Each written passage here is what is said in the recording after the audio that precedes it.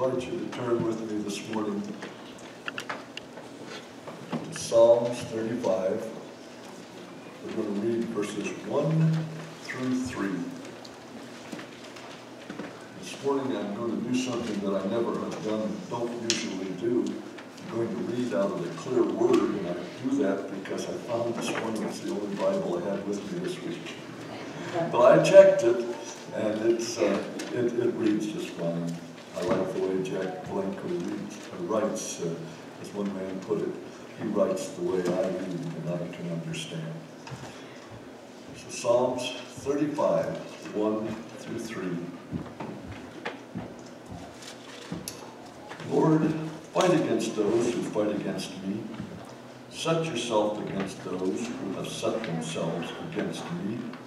Take up your shield and armor and come to my rescue.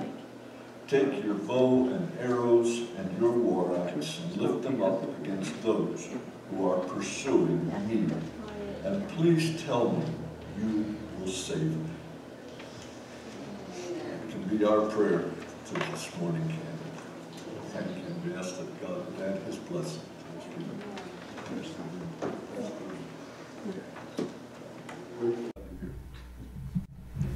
Praise God for the privilege of getting to be here. And let's see if I push the right button. Can everybody hear okay?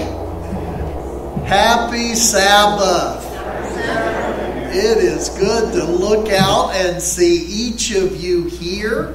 And I can't resist stretching it a little bit more because last Sabbath there was a lot of snow on the ground, even though we still had tried to have church. And the week before that, there was ice on the ground. So it is great to have the family here together today to study his word, to praise his name. And have you been blessed already? Yes. Amen. Let's pray once more. Father in heaven, in these next few moments, somehow, could you please work a miracle and make me disappear, and it be Jesus that we hear from and see. Because through his word, Lord, we are asking that you touch our hearts and that your power leave us changed as we leave this service today. Thank you. In Christ's name, amen. We just listened to the words in Psalms 35. While we listened to verses 1 through 3, if you drop down to verse 9, the Bible says, "My soul shall be joyful in the Lord. It shall rejoice in his salvation." Heard a neat story this week. Perhaps you've heard it already. If so, it bears repeating. Perhaps you haven't. And it certainly bears hearing. There is a lady in our district who, during the time of the snow and ice, left her apartment to go and check her mail. And there's ice on. Well, I'm getting a signal to double check the microphone. All right. Does that help? We've got to have power, amen? And there was a sign that I should have seen, but it had to come from the front row. Thank you for giving me a signal that ends up helping all the rest of us. Does that mean I need to back up and repeat everything that was just said? Okay, if somebody didn't catch it, by all means check with somebody that did, and you can help pass along. Because God is an amazing God. And my prayer today as we open his word is just like this lady. As she went out of her apartment, she made it about halfway to the mailbox to check her mail, and she realized her shoes were freezing in the sub-zero temperatures to the ice. And she statue panicked. You understand what I mean? She suddenly froze. She couldn't go forward to check her mail. She wasn't literally froze yet, but in a few seconds or minutes, she very well could have been. She was afraid to back up and get to safety, and so the only thing she could do was just stand there. At that precise moment, a man shows up with a snow shovel and says, "Ma'am, I'm here to help you. You need to get back to your apartment, and I have this snow shovel here, and I'm going to shovel you a path so that you can get safely back to your apartment." Well, she began to fuss at him and said, "No, I need to get my mail." He said, "Don't worry about your mail. I'll bring it to you. Let's get you inside where it's warm." And so he helped her back to her apartment and then took his snow shovel and shoveled the rest of the way out to the mailbox and then brought her mail back to her. And somebody here is smiling and says, "I bet I could finish the story." She turned around to thank him. There wasn't anybody to thank. Now, I'll let you draw your own conclusions, but brothers and sisters, we serve an amazing God. A little bit later, one of her relatives came to check on her. Driving this SUV, pulls into the parking lot and somehow gets stuck in the parking lot. Would you be surprised if a man suddenly appeared with a snow shovel and gave her precise instructions and shoveled the snow out from around her tires and helped her get unstuck and told her where to pull so she wouldn't get stuck again? And when she turned around to thank him, nobody there. Do we serve an amazing God? Does he care about you? Absolutely. But there's another verse that builds on what we're reading here in Psalms that takes us, let's go to the book of John. And notice with me John chapter 12. John chapter 12 and verse 32. John chapter 12, verse 32.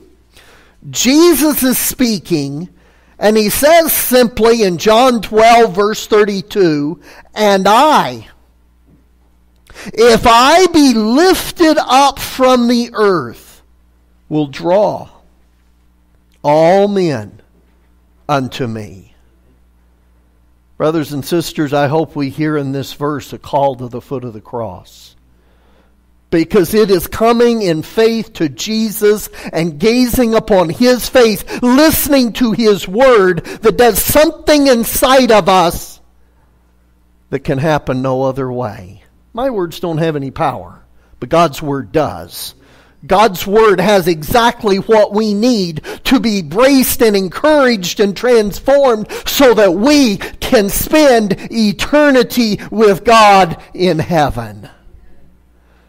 Brothers and sisters, as I listen to this verse, I'm reminded of another appeal from Jesus. And perhaps it fits you this morning. Matthew chapter 11. Listening to Jesus' appeal, calling us to the foot of the cross. And by the way, what we just read in John, is that talking about Jesus being crucified? Absolutely. The sacrifice he made on the cross is what becomes our salvation. Oh, but is it still true today? The more we talk about Jesus, the more we come into his presence, the more that we receive his touch and power. Let's listen to Jesus here in Matthew 11. Notice in verse 28, he says simply, "Come unto me, all ye that labor and are heavy laden, and I will give you rest. Take my yoke upon you and learn of me, for I am meek and lowly in heart, and ye shall find rest unto your souls. For my yoke is easy and my burden is light." I heard another story this week about some young people right here in our own church. And they went outside and they found a whole bunch of snow. Anybody here enjoyed playing in the snow?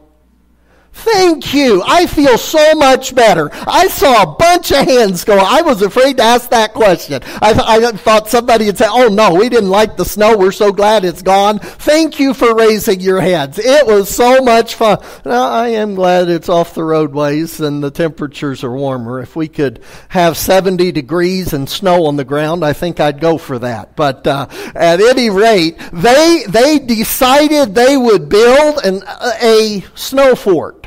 So they get their sled, and they go down to the bottom of the hill, and they load it all up onto their sled, and then they pull it up the hill, and then they pack it into these 5-gallon buckets, and they begin to make bricks to build a snow fort.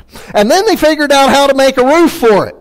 And it turned into an igloo rather than a fort, and so they even made a bench inside there where you could stretch out and take a nap. And so I drove past early this week, and it was amazing to see it. But brothers and sisters, it's not there anymore. It's gone. It caved in, and now even the cave-in is gone. Why? It melted. And yet in that simple illustration, my friends, is exactly what Jesus is appealing to us to remember. The only way that our lives can be built and survive the craziness of the world we are in is to be in constant communication with Him. Some of you at Sabbath school sang the song, read your Bible, pray every day, and you'll grow. And I realize the reverse of that, the word's supposed to be shrink, but I think it would be more fitting to use the word melt, wouldn't it? If I neglect the Bible, if I forget to pray, I will start to melt. But Jesus is appealing to us today. Whatever is stressing you out, whatever heartaches you are bearing, whatever challenges you're facing, He wants us to come to the foot of the cross and let Him carry them for us. There's a passage written by the pen of inspiration that caught my attention this week. My intentions were to end our time together by reading it, but as I look at the clock, it seems like we should start there. And if you would listen with me, maybe it will touch your heart as much as it touched mine, but it comes from the devotional book, Ye Shall Receive Power. I like that title. Ye shall receive power. Ever been in a car or a truck and wished it had more power? Ever felt like at the end of the day, I wished I had more power? Ever felt that Satan was harassing you and you wished you had more spiritual power? God longs to give it to us. And reading from this week's, the nugget came from Matthew 11:28-30. So please keep your finger there. And notice the following words. While you have been walking in meekness and lowliness of heart, a work has been going on for you. We heard last week how much energy heaven is expending so that our lives can be transformed to spend eternity with God in heaven. God is working for you. A work which only God could do. For it is God that worketh in you, both to will and to do of His good pleasure. And that good pleasure is to have you abide in Christ. Abide in Christ. Rest in His love. You must not let anything rob your soul of peace, of restfulness, of the assurance that you are accepted just now. Appropriate every promise. All are yours on condition of your complying with the Lord's prescribed terms. Well, what are those? Continuing. You ready? Got your seatbelts fastened? Ready? The terms are entire surrender of your ways. Now, the next part caught me off guard, and I have to confess, I said, ouch. Because there's a comma, not a period. And then it continues, it says, which seems so very wise. Am I the only one that has woke up in the morning and planned out what I thought would be a very productive, wonderful day? And then realized God had a completely different plan? And I'm starting to fuss with God. God, but I want to follow you with my plan. It doesn't work so well. He wants us to surrender to His plan.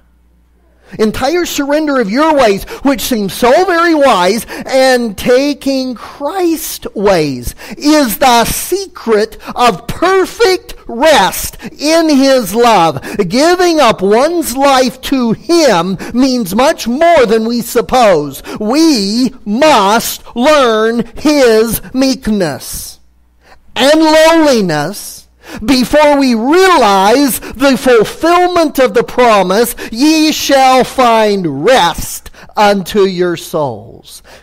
And then here's where the title of today's study comes from. It is by learning the habits of Christ, His meekness, His lowliness, that self becomes transformed by taking Christ's yoke upon you and then submitting to learn. Now, this next sentence is another one of those that I would invite you to ponder very carefully. I'm going to personalize it. Ross has much to learn. Oh, Miss Esther has much to learn.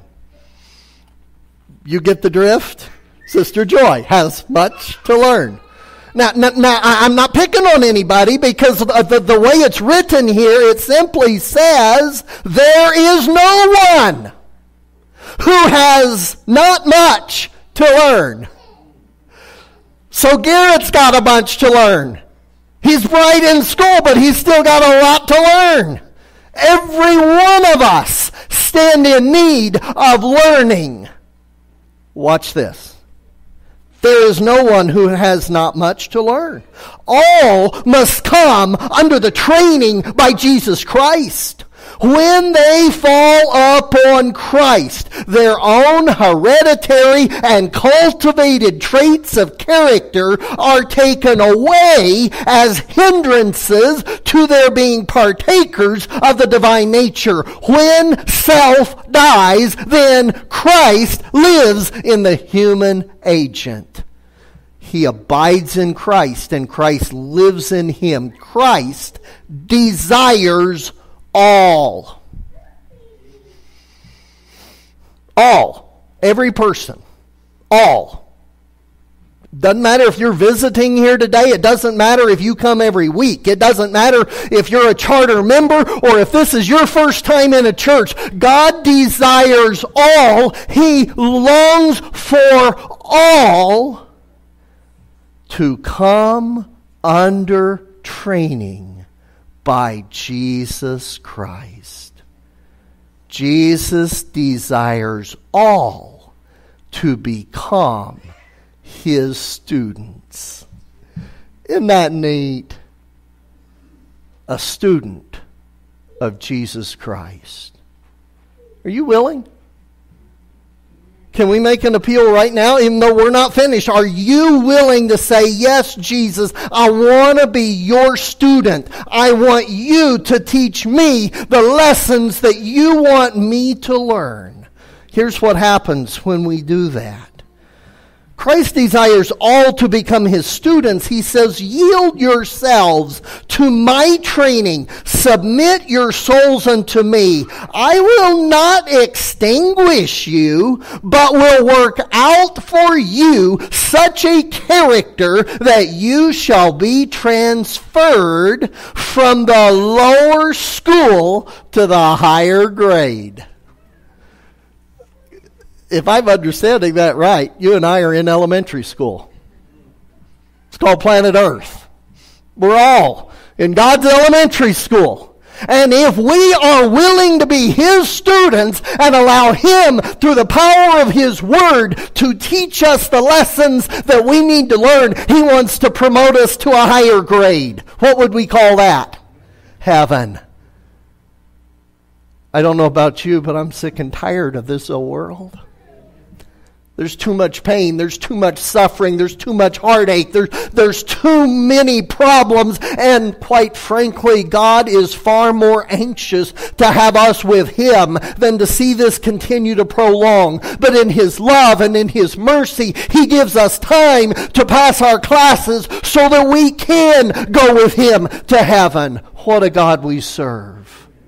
If we wrap this nugget up, I will not extinguish you, but will work out for you such a character that you shall be transferred from the lower school to the higher grade. Submit all things to me. Let my life, my patience, my long suffering, my forbearance, my weakness, my lowliness be worked out in your character as one that abides in me. Then you have the promise. Not only I will give, but ye shall find rest unto your souls. Now, I realize we should be preparing to sing the closing song, and we haven't even dived into the 4 stories that I wanted us to look at in Scripture. But with that foundation, can we grab one? Let's go to Matthew 19 for just a moment. Can we go into overtime? Is that okay? Matthew 19. Matthew chapter 19. Notice with me if we start about verse 13. Matthew chapter 19, starting in verse 13.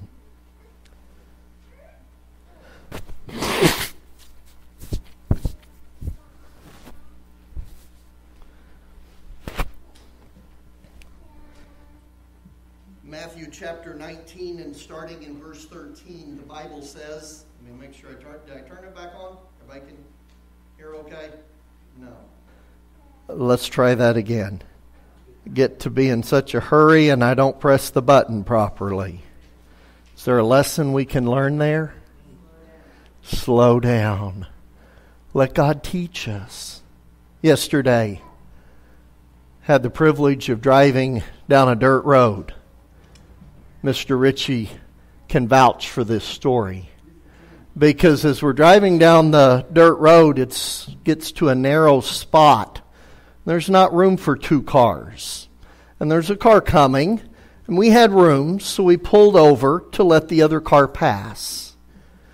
And the neighbors had 2 big dogs. And those dogs thought we were stopping to say hello.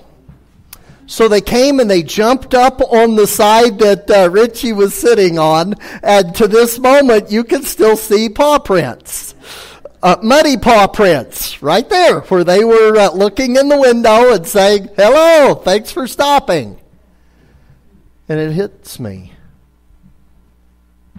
In a very crude, falls way short sense, we are watching through that simple illustration what can happen to all of us when we stop and ask Jesus to connect with us. It requires slowing down. It requires listening. and letting Him leave His mark on us. But let's go back to Matthew 19. In verse 13 it says, "Then were brought unto Him little children." That Jesus should put His hands on them and pray, and the disciples rebuked them. But Jesus said, "Suffer little children, and forbid them not to come unto me, for of such is the kingdom of heaven." And He laid His hands on them and departed thence. It's fun to study the stories in the Gospels. And if you're taking notes, this story is not only in Matthew 19, it's also in Mark 10, it's also in Luke 18. And it's fun to compare the story in the Gospels with the commentary in Desire of Ages. And I would encourage you to check out that chapter, because it describes the story of a mom who had a concern on her heart for her kid, little baby. And she wanted to bring that baby to Jesus, and have Jesus lay His hands on that baby and bless it. I think it's safe to ask any parent or grandparent here, how many of you want God to touch your kids? And here's this mom, and can you picture her walking past down the road, and another mom sees her and says, "Hey, what you doing?" And of course the answer is, "I'm headed to find Jesus and want Him to bless my kid." And the mom said, "Well, can I come with you?" And that repeats several times as they go down the neighborhood lane. And they, by the time they come to Jesus, there's not just babies in that group. There's toddlers. There's kids. There's maybe even kids calling them kids would be an insult to them because they're getting older. And yet their parents are bringing them to Jesus. And here they come into the presence of Jesus, and the disciples think that they are helping God out by saying, "Oh, He's too busy for you." But God's aware of the whole story as it's unfolding. Jesus is not caught off guard, and He replies, "Suffer the little children, and forbid them not to come unto me, for of such is the kingdom of heaven." And as Jesus blesses these children, Desire of Ages says the mothers are comforted. They return to their homes strengthened and blessed by the words of Christ. They were encouraged to take up their burden with new cheerfulness, to work hopefully for their children. And then Desire of Ages brings it down to 2021. The mothers of today are to receive His words with the same faith. Christ is as verily a personal Savior today as when He lived a man among men. He is as verily the helpers of mothers today as when He gathered the little ones to His arms in Judea. And we could add moms and grandmas and even dads and grandpas, because He is longing to transform families by His power. But please don't miss this nugget that talks specifically about kids. And I'm glad we've got a nice group of boys and girls and teenagers. We're all God's kids, so really none of us are left out. But notice this next few sentences. The children of our hearths are as much the purchase of His blood as were the children of long ago. In the children who are brought in contact with Jesus, Jesus saw the men and women who should be heirs of His grace and subjects of His kingdom. And some who would become martyrs for God's sake. Did you catch that? God looks at Sarah, and He sees exactly what He can do through her for His kingdom. You plug your own name in there. God sees Tanner. God sees you, whatever age you are, and what He wants to do in us and through us to His glory. But it goes on. He knew that these children would listen to Him and accept Him as their Redeemer far more readily than would grown-up people, many of whom were the worldly wise and hard-hearted. In His teaching, Jesus came down to their level. He, the majesty of heaven, did not disdain to answer their questions and simplify His important lessons to meet their childish understanding. He planted in their minds the seeds of truth, which in after years would spring up and bear fruit unto eternal life. It is still true that children are the most susceptible to the teachings of the gospel, and their hearts are open to divine influences and strong to retain the lessons received. Isn't that awesome? God loves kids of every age.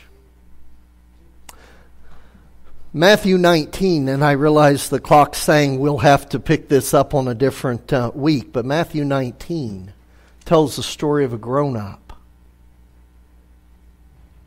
whose heart was so stirred by Jesus' encounter with the kids that he came and wanted the same blessing. But Jesus unpacked some things to him that he didn't realize and wasn't real anxious to hear. And it's a story that we would do well to explore. Maybe next time we will get to continue that. You could this afternoon, couldn't you? So please dig out Desire of Ages, check out the chapter on the kids, and then the next chapter is the rich young ruler. Check out Matthew 19, the rest of the story.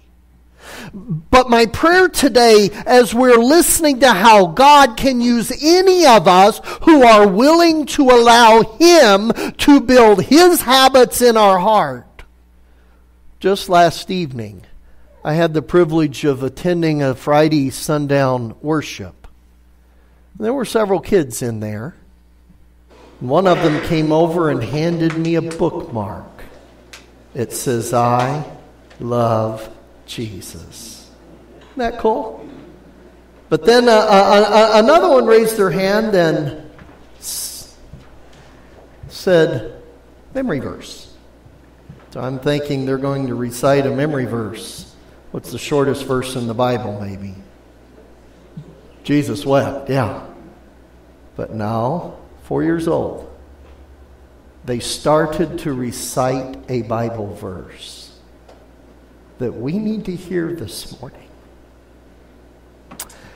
I'm stalling on telling you where it's found because as soon as I do, you're going to recognize it. But it starts out, and I saw another angel fly in the midst of heaven, having the everlasting gospel. If you know it, feel free to say it with me. To preach unto them that dwell on the earth, and to every nation and kindred and tongue and people. Now right there, that would have been one good memory verse. But it kept going. Saying with a loud voice, Fear God and give glory to him, for the hour of his judgment is come. And worship him that made heaven and earth and the sea and the fountains of waters. What do we nickname these two verses? The first angel's message. And that would be a phenomenal passage for a little 4-year-old to recite. But it didn't stop there. Let me keep reading what he was quoting. And there followed another angel, saying, Babylon is fallen, that great city, because she made all nations drink of the wine of the wrath of her fornication. That's a big word for a 4-year-old to be getting out of his mouth. But what do we nickname that? The second angel's message. Is that a message we need to be studying and understanding today? Absolutely. And then it continues in verse 9. Excuse me. In verse 9, the third angel followed them, saying with a loud voice, If any man worship the beast at his image and receive his mark in his forehead or in his hand, the same shall drink of the wine of the wrath of God, which is poured out without mixture into the cup of his indignation, and he shall be tormented with fire and brimstone in the presence of the holy angels and in the presence of the Lamb. That's the verse he was still working on and got most of the way through. But brothers and sisters, what's the nickname for that passage? The third angel's message. And my dear friends, as we listen to the urgency that is conveyed in those three angels crying loudly, it's because God wants us to realize the seriousness of the time we're living in. Now is not a time to wait till tomorrow to surrender our hearts to him. Now is not a time for other worldly considerations to be our first priority. Jesus longs to have us surrender our all to him. And so in reality, where we started this morning in Matthew 11 is the same call these angels are giving. Jesus is saying, come to me. Let me teach you my habits. Let me give you true rest. Are you willing to answer that call? He spread out his arms on Calvary's cross for me, for you. He does not want us to delay. He's calling us right now. Are you willing to say, yes, Lord, take me? I want to be completely yours. I want to live my life practicing the habits of Jesus. Father in heaven, there's so much more that we could be looking at, but right now, we're asking for you to do that work in us that you long to do, to give us peace, to give us power, and to help us live for you until you come to take us home. In Jesus' name, amen.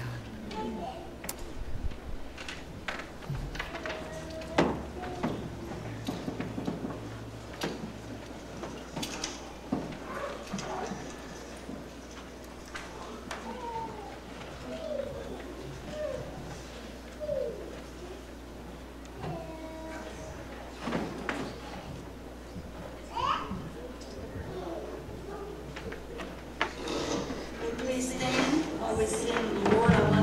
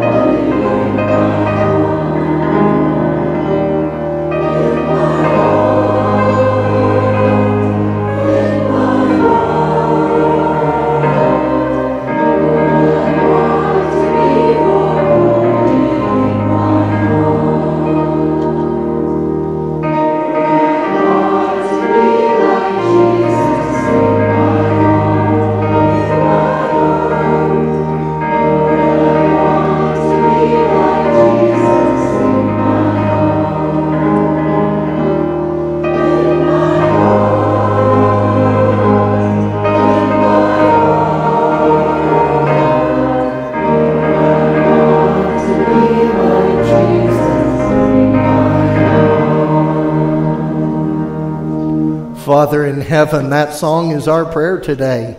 As we leave this service, may your comfort, your peace, your power make us a brand new person in you. If there's somebody who needs to say, yes, Lord, may during this prayer we echo those simple words just now. Thank you for meeting here with us today. And please go with us as we leave this service. In Christ's name, amen.